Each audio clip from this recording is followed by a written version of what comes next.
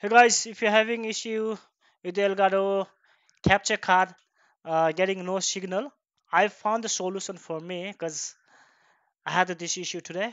And the problem was you have to turn the HDCP off in your console.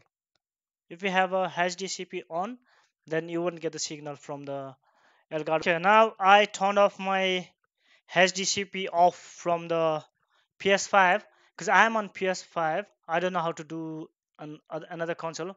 For PS5 to turn off on and off HDCP, go to setting and then go to system. From system, go to HDMI. Then you will see a HDCP here. If you turn it on, then you won't get a signal for your capture card. So turn it off. If you're having issue, then just first thing check this.